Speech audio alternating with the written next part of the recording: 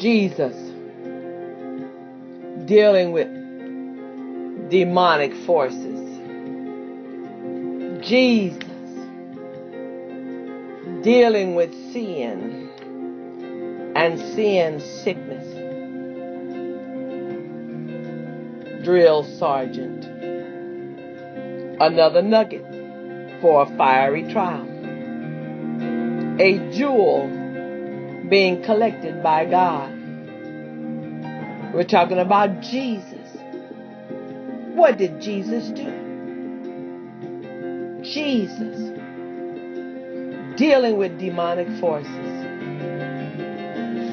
Jesus' healings were not confined to physical conditions. One of the most fascinating aspects of the gospel story is the tremendous outbreak of demonic activity during his lifetime. As so often happens, the presence of the best provoked the worst. The light of Jesus stimulated the darkness of evil. Let me say that again. The light of Jesus stimulated the darkness of evil. The Bible is very clear that there is a devil, a supreme anti-God force. And I should have thought that the evidence is pretty impressive for his existence.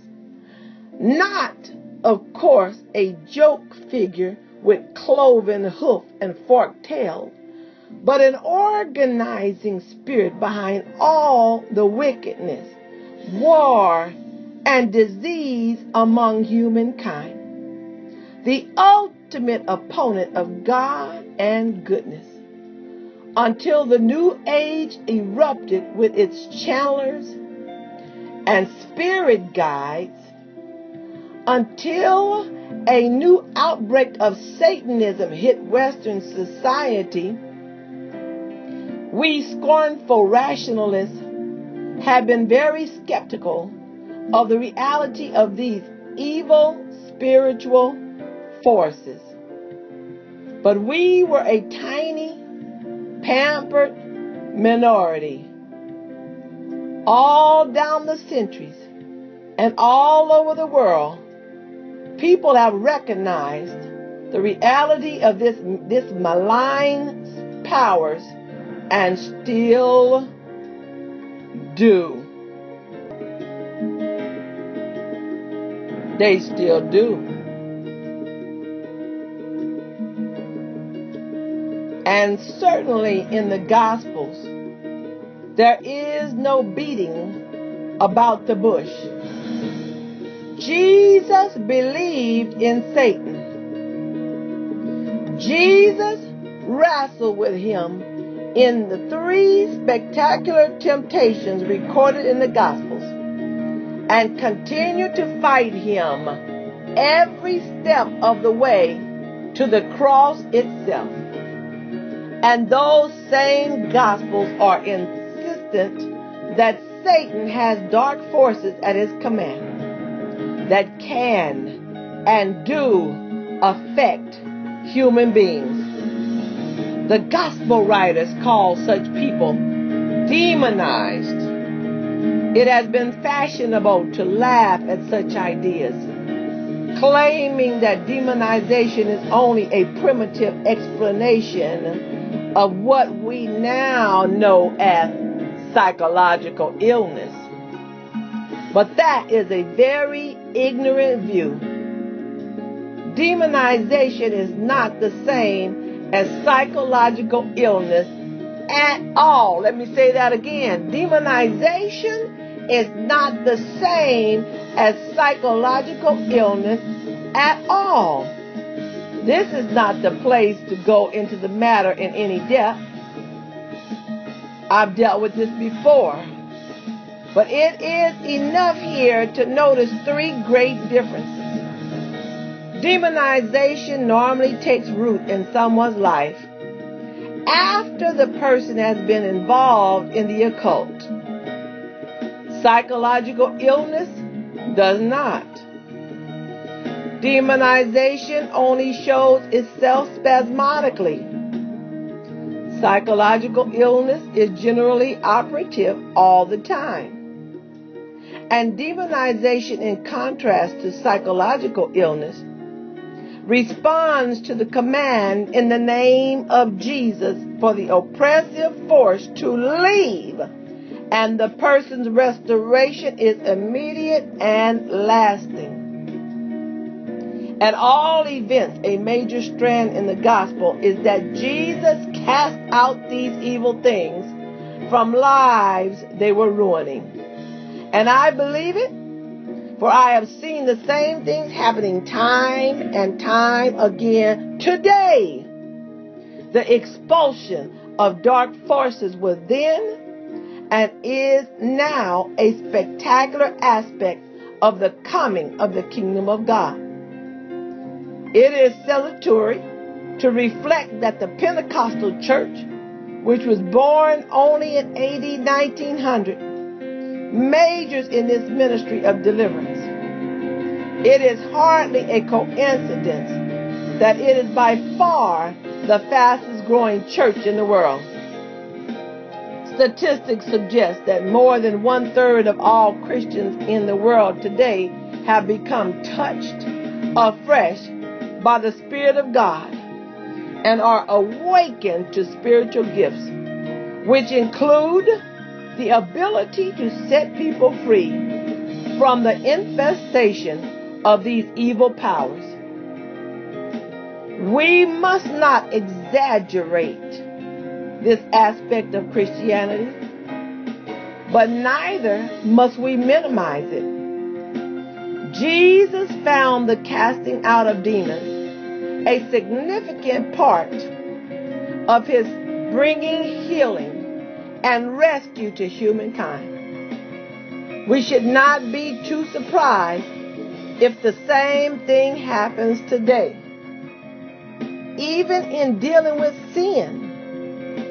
But the wholeness or salvation that Jesus brought as he came preaching the kingdom of God and exhibiting its power did not stop at the physical and the demonic. By far the greatest healing Jesus wanted to effect was rescue from the ravages of sin. There is such a thing as breaking God's laws. Mankind doesn't want to believe that today. But there is such a thing as breaking God's laws. There is such a thing as failing to live up to his standards. There is such a thing as being a rebel against God. All this brings guilt, real guilt, being in the wrong with God. And it matters. It is as lethal as a cancer, growing big and life-threatening inside a body that for a while feels there is nothing wrong.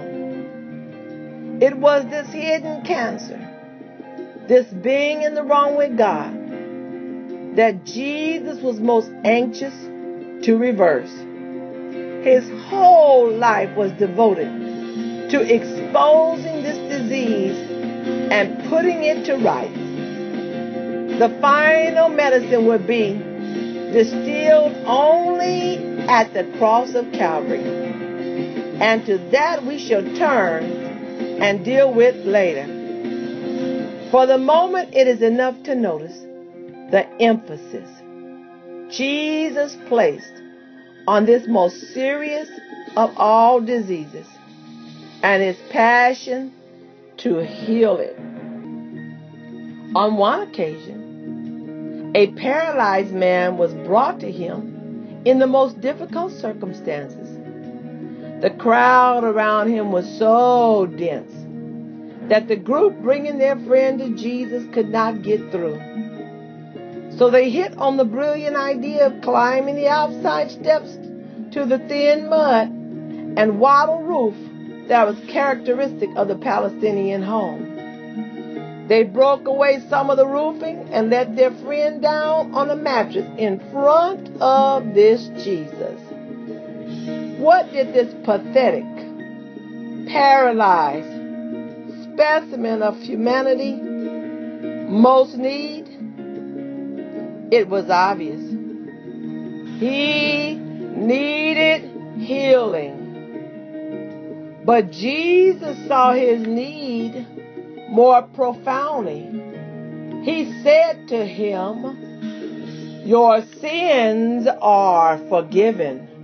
Mark 2:5. You can imagine what flutterings that caused in the ecclesiastical dovecotes. They thought it blasphemy.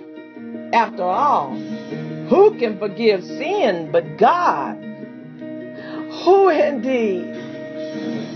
And so Jesus says to them in effect, it is all very well to say your sins are forgiven, and nobody can tell whether they are or not. But if I say to this poor man, get up and walk, it will be perfectly obvious to everyone whether I speak from God or not. So in order to show you that the Son of Man, which is what he calls himself, his favorite name for himself, really has power to do on earth what God does in heaven, he broke off and said to the paralyzed man, "Get up, take your mattress and go home." Woo! And he did. A perfectly staggering story. But don't miss the most shattering part of all.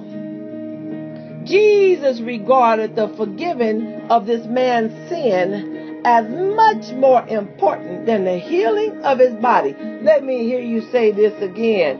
Jesus regarded the forgiving of this man's sin as much more important than the healing of his body. Of course, this man was not the only example of Jesus going to the very root of human sickness and engaging with human sin. There are many others. One is the tax gatherer, Zacchaeus, a nasty piece of work with whom Jesus invited himself for a meal. And what a meal that must have been. Out of it, Zacchaeus emerged a forgiven man. And he showed it by the way he offered to give back fourfold to anyone he had swindled. And in addition, to give half of his estate to the poor. That man had lived for money. He had made everything subservient to amassing it. And then he saw it for what it was and was willing to let it go. Not like the other rich man. This one was willing to let that over-compulsion, driving force for money, to let it go. Why? Jesus gives the answer. He says, today, salvation, or God's own total healing, has come to this house. Woo! Let's say that again. Today, salvation has come to this house. Luke 19:9. Has salvation come to your house today? It's come to mine. I don't know about you, but it's come to mine. Has salvation come to your house today? That's why he was willing to give it up. Because salvation, wholeness had come to his house. Wholeness. He said, "Wilt thou be made whole?" I ask you today the same thing that Jesus said. Will you be made whole? Glory to God today. Wilt thou be made whole? It's your choice. Will you be made whole?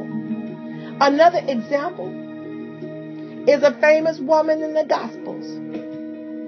Mary of Magdala, a little village on the northwest of the Sea of Galilee.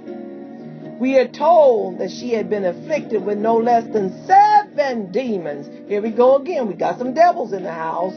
Y'all don't want to talk about that, though, do you? He says she was afflicted with no less than 7 demons. And Jesus had set her free. We have a job today. He said, go and cast out devils. And you want to act like they don't exist anymore. That's why they run in the streets. That's why they running rampant. That's why they burning up stuff. That's why they killing everybody. Because you haven't done your portion of casting those devils out. She had been a prostitute. And Jesus had ministered to her God's forgiveness and given her back her self-respect. Do you want your self-respect back? The result? She became a new person, full of love and loyalty to Jesus, who had transformed her life. That is what forgiveness does. It makes new people of us. And that, above all else, is what Jesus came to do. Jesus came to bring healing at every level. Healing of body. Healing from the malign influence of dark forces. Healing from sin. The question is, what did he do? The Gospels are ambiguous about the answer. He healed all manner of sickness and disease among the people. Matthew 4:23. Jesus came dealing with demonic forces and sin. Another nugget for a fiery trial. Jewels being collected by God. Drill Sergeant.